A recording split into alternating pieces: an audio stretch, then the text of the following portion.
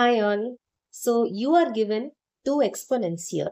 Okay, you have to compare and find which one is the largest. Okay, now the way to do is you have 3 to the power 75 and 2 to the power 100, right? You can write 75 as 3 multiplied by 25 and you can write 100 as something multiple of 25. Okay, so you can write 4 into 25. So this is nothing but you can write it as 3 cube whole raised to the power, just a second, 25.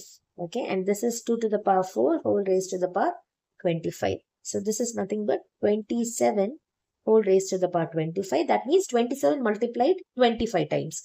And this is nothing but 16 multiplied 25 times. So now you can very easily understand if you have two numbers, one is a bigger number multiplied 25 times, and the other is a smaller number multiplied 25. So automatically this is the biggest. Yeah. Let's do another question.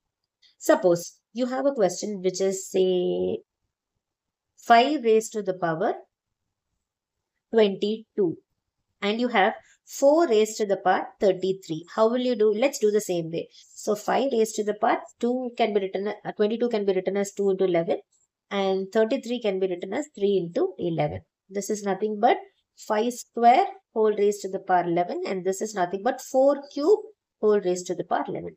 5 square is 25 raised to the power 11 and this is nothing but 4 4s are 16, 16 4s are 64 whole raised to the power 11. Now automatically you will know, okay, which is biggest. So this is 64 raised to the power 11 is the biggest. Hope you understood.